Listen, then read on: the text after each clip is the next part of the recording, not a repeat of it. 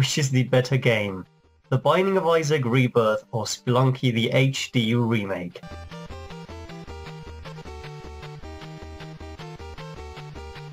The Binding of Isaac is not necessarily strategy. It is more of a, you're given the items you're given and you just bloody well deal with it.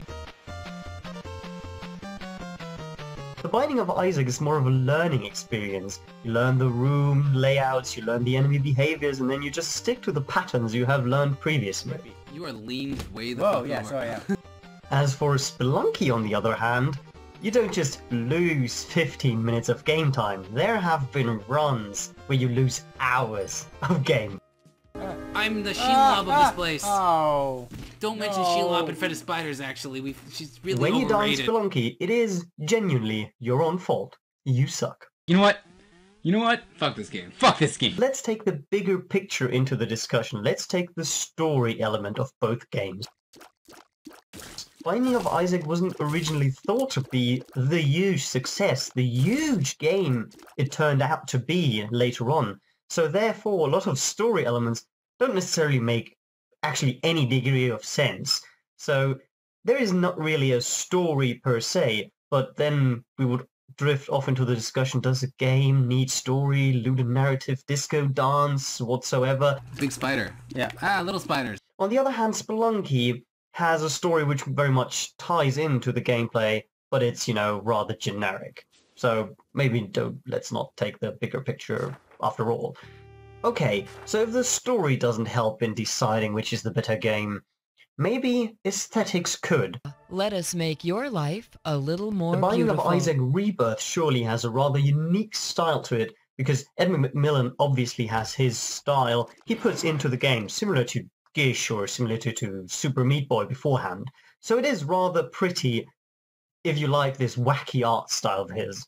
Spelunky, on the other hand, has rather mundane textures. You have earth, you have some jungle greens in between, but they are varied and they are actually quite pretty if you are into the pixel art style, obviously. We will have to draw the full final mega string. Which is the better game in terms of gameplay? Yeah, you're bouncy. Look how happy you are. You know, really happy to bounce. Doesn't have like really level design. It has like segment design. Yeah. But it's like this game's more about the experience of playing it and not so much about mastering it.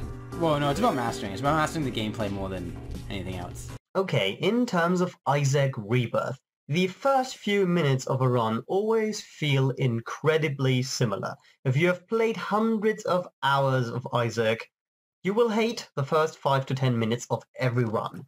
Because, you know, Isaac takes a while to get rolling, to push the stone over the first initial hill, and then when the item combinations, which are truly unique, there are thousands of them, the stone rolls down the hill and everything is going to be huge jolly old time. But this first initial step is what Spelunky does better. In Spelunky, when you start a new run, even though you always have the same equipment, due to the level being totally unique, Spelunky manages to engage the player more in an earlier time point. But what about the mid-game? The mid-game is where it gets actually interesting, because Isaac, on the one hand, this is the point where you get rolling. This is the point where you decide, do I offer more health to the small devilish beggar? Or do I just get on with my life, I don't know, get and deal with Angel or whatever's, you know? And in Spelunky, in the mid-game, let's say, around the black market stuff, you usually have most of the things you need. So this is where in Spelunky, the runs feel similar, because you have a cape, you have a jetpack or whatever, and in Isaac, this is where the game starts shining. Okay, we're not getting anywhere with this, are we? What about the end game, though? In Isaac, you can go for Mega Satan, you can go for the chest, you can go for Satan, you can go for, you know, Lamb. We have quite a lot of choice there. In Spelunky, on the other hand, you're actually quite stuck. Because if you miss the Jedi in the mines, if you miss the black market, if you miss any of the several points that would get you into hell, basically you're doomed. You have to fight Olmec, and then it's it for you. So in Spelunky, it can actually happen that due to not necessarily fault of yours, you're missing one of the many pieces needed for a hell run, and then you're just like, why am I even playing? I'm not even able to go to hell now. So in terms of endgame, I think Rebirth is the more expansive game. Speaking of expansive, Rebirth obviously not only has lots of choice in terms of mid and end game, but also has the challenges in the game included. Now, Spelunky, on the other hand, has the competitive element, you know, it has the daily challenge.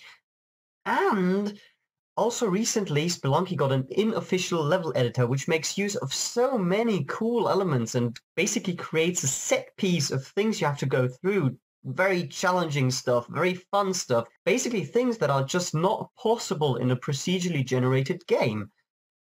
But is it fair to include a mod which came afterwards?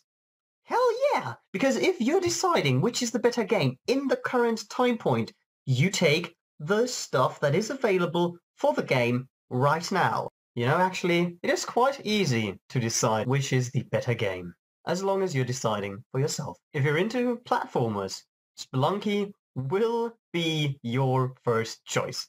It is fun. Okay, so I want that kid to wake up so he'll eat the caveman. On the other hand, if you're not big into platformers, then Isaac will be the better game for you. Easy choice. In the original Legend of Zelda, Yeah. they just kind of follow you, and they're like way harder than the giant dragon that they came Yeah. from. You You cut off think the a head, dra- and you're like, oh shit, I should Yeah. not have cut off that head. Okay, I don't want to die. I want to hit him with one of my shots. Just one of them would Just be nice. one would be nice. One shot.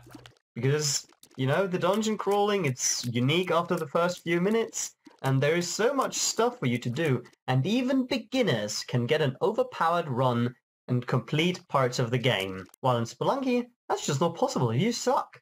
You have to learn it. You're not just suddenly beat Olmec.